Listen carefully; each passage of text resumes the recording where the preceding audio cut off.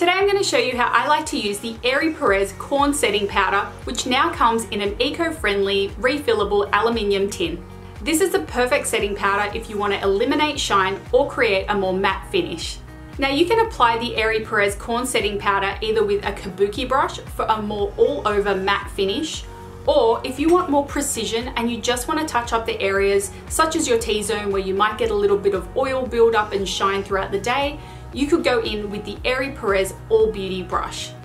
I like to use this one because it is a more precise brush and it just helps me to get into those areas where I might get a little bit of excess oil buildup throughout the day. To apply the corn setting powder, I circle my brush into the powder,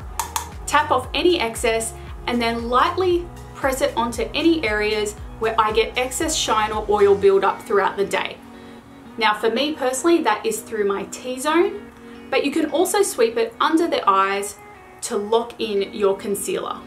Now, unless you prefer a really matte finish for your base, I just like to keep the setting powder in the T-zone area or anywhere that I do get oil buildup, so then I continue to get this nice luminous dewy finish throughout my complexion. The good thing about these new refillable eco-friendly compacts is that once I've finished the setting powder, I can just purchase a refill, pop it in, and I'm good to go.